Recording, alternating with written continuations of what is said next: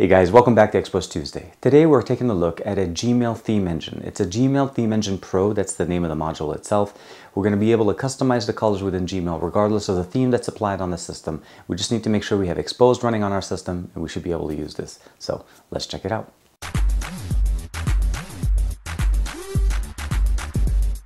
Today's module helps us customize Gmail and customize it from the sense of aesthetics. So we'll go into the Xposed installer. Look for Gmail Theme Engine Pro. It is a trial version, so you need to just download the module directly from the installer itself, check the box, restart the device. Once you're done with that, you're pretty much set. You can actually get back into the application itself by opening it up. It does require a root, as this is obviously a module for the Xposed installer. So once we have that in, you have to turn it on and you have the ability of customizing the colors within Gmail. First thing I want to go through real quick for you guys is within the settings. There's really not much going on in the settings other than the app theme. This is this module's theme, and I usually choose the dark theme. So it does come by default under the light. I go directly under the dark side. And then the other thing here is you have the ability of customizing the different aspects of it. The action bar, of course, is the top bar of Gmail. Let me just go ahead and open up Gmail for you guys and show you what it looks like right now. I've already customized certain parts of it. So you can see I've already gone with the purple color on the top bar. I've gone with the gray coloring on the top.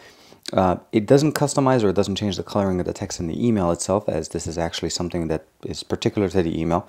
But I'm able to customize the text here. You notice I went with somewhat of a redder text here, and then I can go back here. If I want to compose a new email, it'll go with a blue background, which is, again, depending on the aesthetics of what you'd like to show. It kind of looks almost a little bit purplish on the screen. I'm not sure why, but this is more of a blue and this is a purple coloring.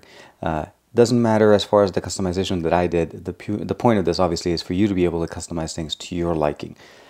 We have the background color, which gives us the ability, which you notice the blue coloring and then the dark gray a little bit in the top part. You're able to customize that. Of course, icon theme, this is within the actual text themselves, the actual emails themselves. And then what we saw here is the action bar. I went with a slightly more purplish tint. I can go in blue, and maybe we'll just go, just for the sake of the test, we'll go much lighter blue. And you select it by clicking on the color itself. You can, oops, we'll go back, go home. And then to apply the settings to Gmail, you do need to actually close Gmail. So go into your Recents app and make sure you close the application and then turn it back on. And once you do, you'll notice that the top bar changes and the aesthetics will apply directly to it. Again, as I mentioned at the beginning of this is as far as I understand, it's a 2-week trial. It's a 14 days trial. And after the 14 days, it does require a $2 key to unlock it. If you like this level of customization, you'll never have to worry about actually needing to, worry about the theme on your entire device. You can just customize Gmail right away. The last thing I want to show you guys real quick is within the themes, the options on top, there's a theme store that you're able to apply different themes. So I can go with dark green, or I can go with, dark red. And then all you do basically is you download. It says ready to apply. You say apply. And it already applies the different aspects of it to the existing system.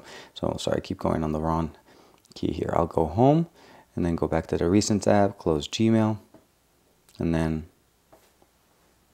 you'll notice dark in the text. The white coloring, as far as the reading the text, you can click the application, the actual email itself. As I said, the body of the email doesn't get tinted because that's the body of the email, but the actual top part of the text gets applied. And then when you hit new email, you'll get the new aesthetics of the white background, black writing, and the red top. Very nice, very easy, and very simple. Using the module is pretty simple. You need to make sure, of course, first download the module from the repo, check the box, restart the device. You have to have Xposed, you have to have root. I'm just making sure that you guys are aware of that, of course. And then restart the device and you're pretty much set. The other thing I want to make sure that you guys are aware of, obviously, is that this is a trial version. So there's a 2-week cap of it. After the 2 weeks, the developer does ask if you can donate about $2 to be able to support the development of this application. If you like this, please support the developer. If it's something that you maybe want to try out, see how it works. I personally like the fact that you can customize it outside of just the standard look of your theme. Whenever you apply a theme, especially within CM-based ROMs, it applies to everything. So it's essentially the same theme that goes throughout. And if you want to have your own customized look within Gmail, this takes it to the next level. Independent of the theme engine, you don't even have to have a theme applied. You can just change it within the standard system as long as you have Xposed installed and this theme, of course, with this module itself. So as usual, like and subscribe. Let me know what you guys think of this module. If there's any other module that you'd like to see here.